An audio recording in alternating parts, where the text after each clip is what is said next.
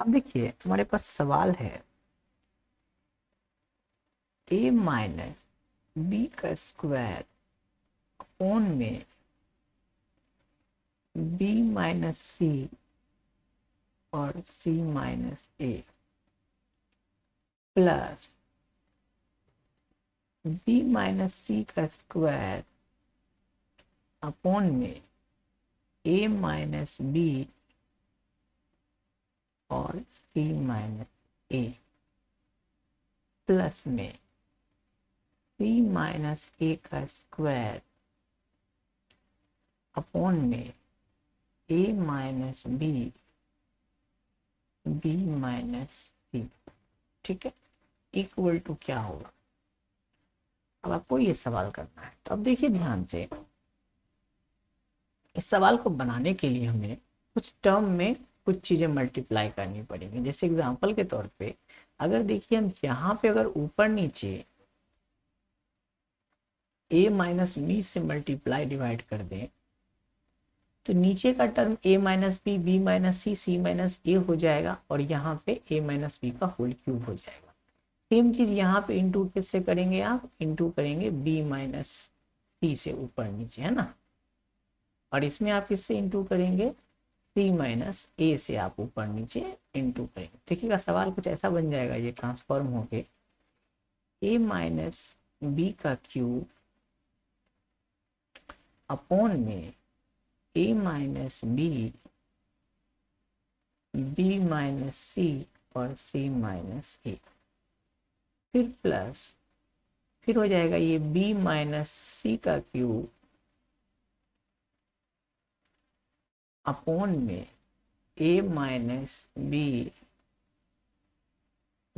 Minus सी और c minus ए, फिर हो जाएगा c माइनस ए का क्यूब अपॉन में a minus B minus C minus ए। देखिए इस टर्म में हमें क्या हुआ, इससे फायदा, इससे हमारा लोअर टर्म सारे सेम हो गए। तो इसमें जब हम एलसीएम लिखेंगे इनका, देखिएगा हम इसे लिख देंगे a माइनस बी माइनस सी और c माइनस ए, और ऊपर में आ जाएगा a माइनस बी का क्यूब प्लस b माइनस सी का क्यूब और c माइनस ए का क्यूब। ठीक है, अब देखिएगा यहाँ से एक फॉर्मूले हम जानते हैं, वो फॉर्मूला इस्तेमाल होगा। अगर आपके पास x plus Y plus Z equal to 0 हो तो हमारे पास x का क्यूब प्लस वाई का क्यूब प्लस जेड का क्यूब इक्वल टू आता है 3 into x into Y into Z.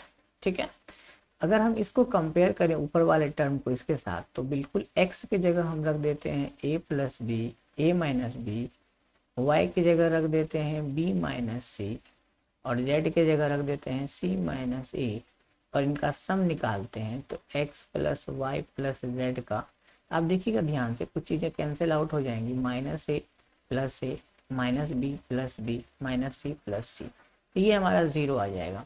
इसका मतलब ये है, अगर मैं यहाँ से लिखना चाहूँ, देखिएगा a माइनस एक्स का क्यूब a माइनस बी का क्यूब प्लस b माइनस सी का क्यूब प्लस c माइनस ए का क्यूब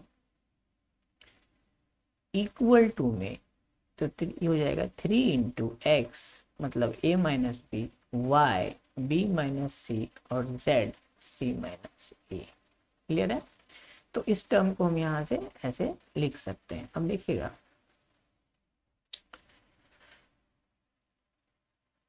अब हम जो लिख रहे हैं, हमारे पास जो सवाल है इसको हम लिख देते हैं। ऊपर वाले टर्म को लिख सकते हैं 3 a माइनस बी माइनस सी और c माइनस ए, अपॉन में भी हमारे पास सेम टर्म है a माइनस बी माइनस सी और सी माइनस में ए। ठीक है, अब देखिए अपर और लोअर टर्म दोनों में कैंसिल आउट हो रहे हैं टर्म्स। ठीक है, तो हमारे पास जो आंसर आ जाएगा वो 3 हमारा क्या होगा, आंसर हो जाएगा। क्लियर है? ओके।